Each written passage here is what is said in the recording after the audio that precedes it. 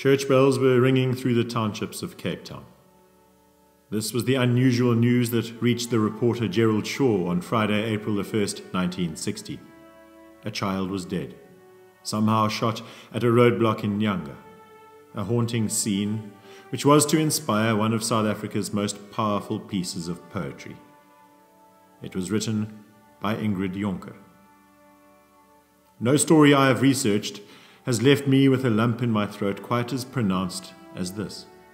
For the story of Ingrid Jonker reflects so many of the complexities and aching emotions of the South African people. She carried these burdens and converted its energy into vivid, timeless prose. She wrote beautifully. Her words are flamboyant and rhythmic, reflecting a unique beauty in the Afrikaans language. But her words also spoke of profound human truths, universal concepts which have enabled her work to be translated and reimagined in an extraordinary number of languages and formats. Ingrid's mother was of old French Huguenot extraction, born Beatrice Cilliers in 1905. She studied music at Stellenbosch University, where she met and fell in love with a theology student called Abraham Jonker. They were married in 1930 and soon had their first child, a daughter called Anna. Their marriage was tumultuous. On the one hand, they had a deep love for one another, but there was also fracture and jealousy. Further, Beatrice had struggled with mental health, eventually seeking professional help whilst 7 months pregnant with their second child. Around this time, and in a bout of jealousy, Abraham speculated that this second child was not his. She left him. Taking young Anna, Beatrice made for her parents' farm along the Orange River in the Northern Cape. Here, the new baby would be born. This was 1933. This was Ingrid Jonker. Ingrid and Anna would be raised by their mother and grandparents, who as a collective soon moved down to Durbanville near Cape Town. But when Ingrid's grandfather passed away, the four women were left in financial strain. This was the Great Depression, and they now settled at a then fishing village in Gordons Bay. Accordingly, Ingrid and Anna grew up without the luxury of money, but freedom they had in great abundance, as they were given near free rein to play on the beach, in the veld, and amongst the surrounding pine forests. This they did, skipping school in order to explore the surrounds, burying secret treasures in the sand, playing with animals, making homes amongst the trees, reading and letting their imagination run wild. Such was their lack of classroom attendance that the school had assumed the family had again moved on. And when, with shock, the community became aware of the girls' truancy, Beatrice responded that, well, she couldn't think of a better way for her girls to spend the day. Beatrice was, however, still struggling with mental illness. As such, Ingrid's grandmother emerged as a central figure. She was a petite woman with deep green eyes, deeply devout, as her Huguenot roots would suggest, but she preferred to worship amongst the Cape Coloured community and through the Apostolic Church, which exuded more life than the old, stern Dutch Reformed Church. For she carried a spark, something undefined but unconventional, a trait inherited by her daughter Beatrice, and then again passed on generously to her granddaughter, Ingrid. It was in attending church with her grandmother that Ingrid grew to love hymns, and with that to appreciate the power of lyrics. She remembered occasions where she, her grandmother, and the entire congregation would end up in tears as they launched into hymn after beautiful hymn. Inspired by these lyrics and encouraged by her grandmother, Ingrid took to writing, with her first poetry published in a school magazine when she was just 6. Unfortunately, Beatrice's mental health was deteriorating, and she was eventually institutionalized and shortly thereafter diagnosed with cancer. A traumatic experience for the young girls, whose bond to their grandmother now grew tighter. But time was running out on the freedoms that they had so enjoyed in Gordons Bay. Beatrice died in August of 1944. Ingrid was then just 11. She wrote beautifully of her dying mother. My moeder, stervend, was so sonnig soos 'n lewenheersbesie, so geheime, so verrassend, so teer. Her father, Abraham, arrived to collect the girls 4 months later. With that, they lost a second mother in the space of a few months, for they would rarely see their grandmother again. Abraham had by now remarried and lived in Plumstead in the southern suburbs of Cape Town with their two younger children. This would be a difficult transition. The freedoms of Gordons Bay were now reined in by the strict Calvinist conformities demanded by the Afrikaner middle class.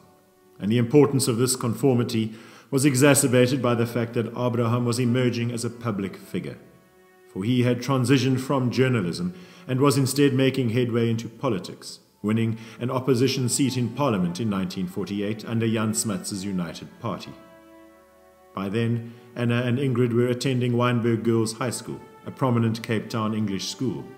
Here, her writing continued to develop, and she submitted her first collection of poems called Na die Somer. It was rejected for publication, but it did capture the attention of D.J. Opperman, a renowned figure in Afrikaans literature who emerged as an early mentor to Ingrid. By 1951, the 18-year-old Ingrid wanted to move out. For Ingrid, Plumstead had been a house, not a home, and she had tried before to escape, for she felt little love.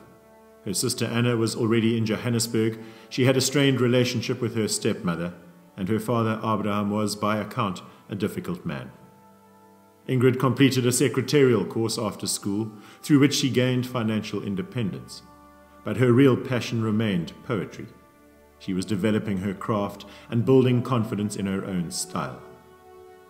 There is something that draws us to people like Ingrid Jonker, for she carried a strength of conviction which allowed her to transcend those great human barriers of prudence and expediency and tradition. Instead, she followed her heart. She was flawed, yes, but those flaws were so very human, derived from her instinct for love and spontaneity and honesty, and then emphasized by the then rigid, deeply conservative system in South Africa. Ingrid would publish her first book of poems, aptly named Ontvluchting, Escape, in 1956.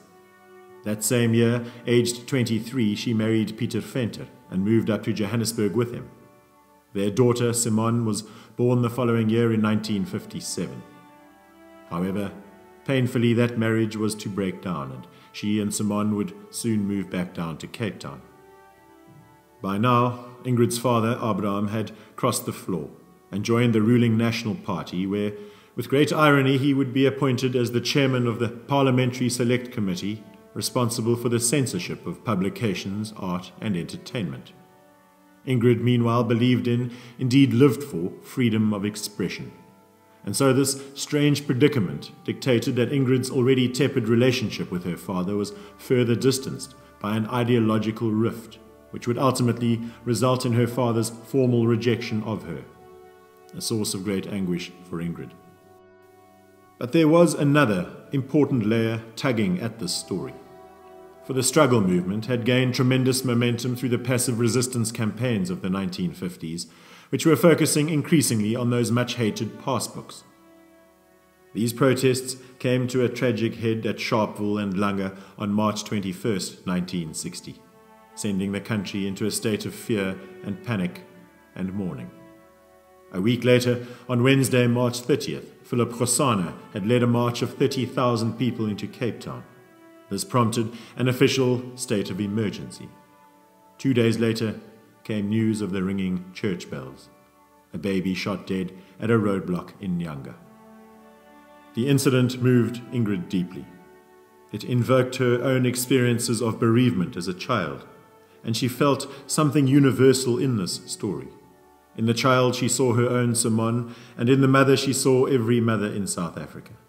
And these concepts she harnessed, with her by now considerable skill, into a poem reflecting her belief that nothing is ever wholly lost, that there remains always an eternal energy. These the last 4 lines. Die kind wat net wou speel in die son by Nyanga is orals. Die kind wat 'n man geword het, trek deur die ganse Afrika. Die kind wat 'n reus geword het, reis deur die hele wêreld, sonder 'n pas. Emotionally, Ingrid was, however, deeply strained. Failed relationships, coupled with her father's rejection and a country in turmoil, saw her fall into depression. In 1961, she sought professional help from the same institution as her mother. Here, she would dream of the simpler days of her youth. Uit hierdie Valkenburg het ek ontvlug, en dink my nou in Gordons Bay terug. By 1963, she had captured her ideas into a new volume of poetry called Rook en Oker, Smoke and Ochre. Predictably, leavers of the state were unimpressed, but, by contrast, it was to receive great acclaim from the literary community, a chasm in opinion which was indicative of a then growing divide within the Afrikaner community. Ingrid, who had by now come of age, joined a group called the Sestigers, a literary movement founded by Andre Brink and Breyten Breitenbach, which was looking to use the Afrikaans language in a fresh manner in order to tackle the social issues of the time, notably the injustice of apartheid. It was a multiracial, bohemian, rebellious collection of artists and writers, a phenomenal generation inspired by the tension of the time, including Etienne Leroux, Jan Rabie, Adam Small and Elsa Hubert, who sadly passed away this week. Julie Gardner described their works aptly as literature in exile in its own country. Rook en Oker would win the Afrikaans Press Booksellers Prize, and the considerable prize money that came with it helped Ingrid to realize her dream of traveling to Europe. However, with failed relationships, notably Jack Cope and Andre Brink, weighing on her, she cut her trip short and returned back to South Africa, carrying the emotional burden of a difficult life. The truth is, I can no longer go on living like this, she wrote to Jack Cope in June of 1965. A month later, in the early hours of July 19th, Ingrid Jonker walked into the sea at 3 Anchor Bay in Cape Town and drowned. She was 31 years old. At face value, Ingrid Jonker's story is a tragedy from start to finish. This is not the case.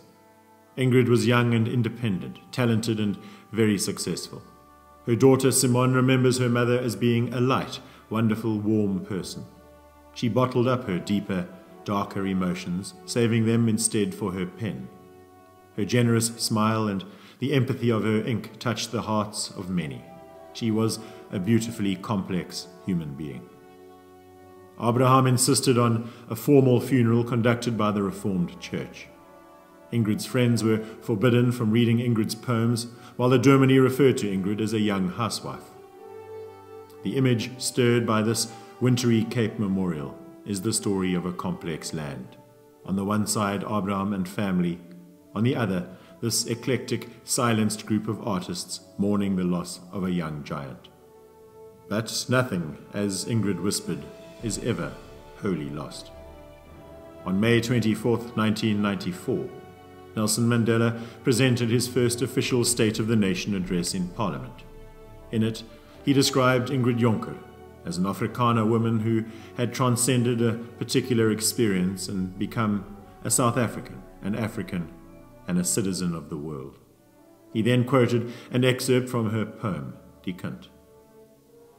The child is not dead. The child lifts his fists against his mother, who shouts, Africa. The child is not dead, not at Langa, nor at Nyanga, nor at Orlando, nor at Sharpeville, nor at the police post at Philippi, where he lies with a bullet through his brain. The child is present at all assemblies and law-giving. The child peers through the windows and houses and into the hearts of mothers. This child, who only wanted to play in the sun at Nyanga, is everywhere. The child grown to a man treks on through all Africa. The child grown to a giant journeys over the whole world, without a pass.